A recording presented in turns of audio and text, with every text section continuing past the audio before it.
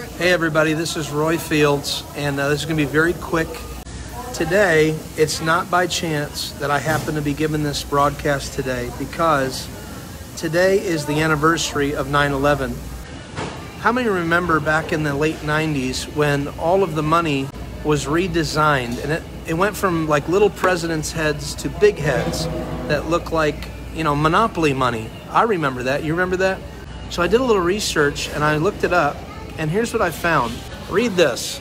I typed in Google, when was the money redesigned in the U.S.? Here's the answer. In the first significant design change since the 1920s, U.S. currency is redesigned to incorporate a series of new counterfeit deterrents. Issuance of the new banknotes begins with the $100 note in 1996. Interesting. Followed by the $50 note in 1997, the $20 note in 1998, and the $10 and the $5 notes in the year 2000. Now look at the website. That's uscurrency.gov. I just read you when all the money was redesigned, but it did not go into circulation until 2003.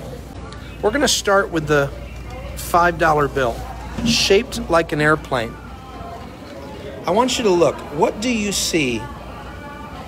Do you see two towers standing there like there's nothing wrong with them? Everything's fine, right? That's what they are. The two towers folded like an airplane. Let's move that aside. Let's bring the $10 in. Uh-oh. Something happened. What happened? The towers were hit by something and they appeared to be falling. Let's go to the 20. And now they've fallen even more. Do you see the two towers? What else was hit by an airplane on 9/11? Was it the Pentagon? Let's turn it around. And there is the section of the Pentagon. Let's move on to the 50 now. Remember, you saw the 20. They're almost gone. But when you get to the 50, they're gone. The towers are gone. They're gone, folks. This is on my money. And now get to the 100, and what does it look like? It's almost like there's some dragon or some just smoke coming up from the ground. Why am I showing this to you? Because we've been using the money forever and a day. And here's the one. What does the one show you? Oh, look at that. It's almost as if it's not necessarily the government, it's the people in the government, or it's satanic at the top. Now, I never got into this stuff, ever. I don't care about it. And this is the problem. Nobody really does. But folks, when I lay out a clear, absolute clear, you cannot dispute this with the money that I have in front of me. There's no way to dispute this at all. You follow the track right now with me. And you look at when you fold an airplane, a paper plane with your money, and you go from the $1 bill to the $100 bill. They redesigned the money in 1996. They started with the $100 bill, and then they moved on to the 50, and then the 20, and then the 10. And it goes 1996, 1997, 1998, and then in 2000 they were done with the redesign.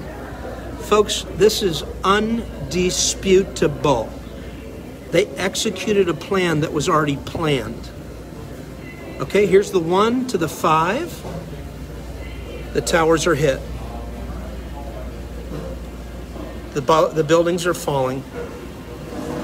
The buildings are gone. And all there's left is smoke. This is the mind blower. You tell me what you see when I fold this $20 bill. I'm going to cut off his head a little bit here. Do you see a guy wearing a mask? Is there a guy wearing a mask?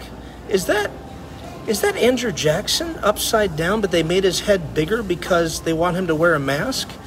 And what year did they want him to wear a mask? Oh, look at that. 2020.